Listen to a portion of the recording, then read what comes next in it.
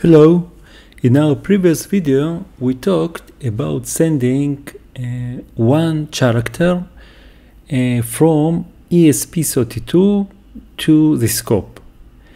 In this video we will use the same program on one ESP, and we will send one character to another ESP. So actually we are going to concentrate how we receive one character from one ESP to another ESP32 via RS232 connection.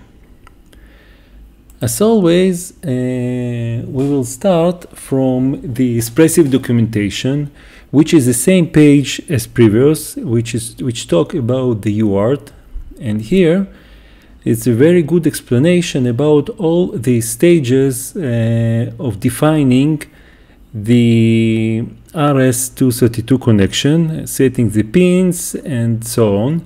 And on the basis of this example, we constructed the following file, which you can see here: FreeRTOS ESP IDF receive, RS232 receive.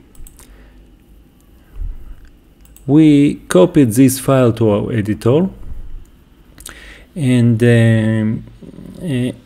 we'll work with it. Before we dive into the code, I'll talk about a few things. First, what we are sending. We are sending character A, which on the scope looked like this. It was explained in the previous video.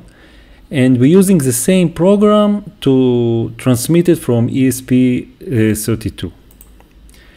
Our pinout is as follows. This is our transmitter, and this is our receiver, where we transmit the data via TX0, and we will receive it in RX0. Regarding the pinout and TX and RX groups, you can see in the following charts. We are talking about TX0 and RX0, and the group number is very important and have to be specified in the code. And here we have specific pin numbers of the ESP board that I use. Okay. Now, another thing is regarding the ASCII table. We will use the following ASCII table, where A is decimal number 65. So if we are talking regarding the A character, we will expect receive decimal number 65. Okay, now let's go to the code. We will go over the code. The last statement I wrote here, this is A in decimal, in decimal and in binary, and we will run the code and see how it works. Okay, now the one ESP, the receiver, is compiling the code, and the transmitter is not connected yet. Please note the data we receive some characters that that in our memory, which are not the character that we are supposed to receive. Now I will connect the as the ESP32, the transmitter, which is running the code from the previous video. Strangely enough, it resetted my ESP, and here you can see that the previous data is now receiving the characters that were intended, 65, A, capital A. Now I will disconnect the transmitter, the ESP32, which is a transmitter. Okay, now it's disconnected.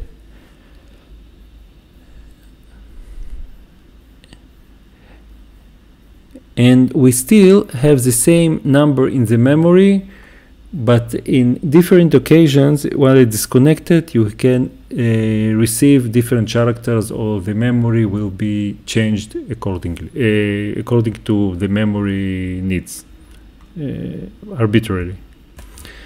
Now let's go over the code and see how it was composed. It's all the same includes. We define the buffer size and the group 0 transmitter and receiver. Like in the previous video, the number of transmitter receiver is very important. You can see here it's 1 and 3. How we got those numbers? From this chart, you can see the transceiver for group 0 is GPIO 1, and the receiver for group 0 is GPIO 3. Those numbers and not the pin numbers are specified here in the UART definitions. I performed the variable definitions a very explicit way, like in the original documentation, in order to add some clarity. For example, UART number is UART number 0 group, this one, not the second group and not the first group, the 0 group. The buffer size is 2000, for example. We define the queue, and we define all those parameters to initiate proper RS232 connection. Here we combine the UART config, this one, to the UART number, to the group number, define the pins according to this chart, and install the drivers. All those stages are explained in the original expressive documentation.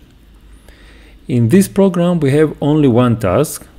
We print the first statement and then initiate and run one task. This task is receiving data, where here you have basic definitions of the variable, where the data is the variable that we want to receive the data, the actual data.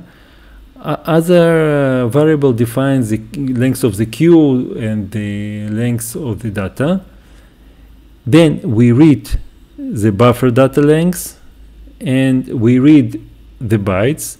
While we're reading the bytes, the data is actually inserted here, and we will print it out. And as you can see, we received number 65, which is a capital A. So in this program, we demonstrated the reception of one character via RS232 serial communication. Thank you.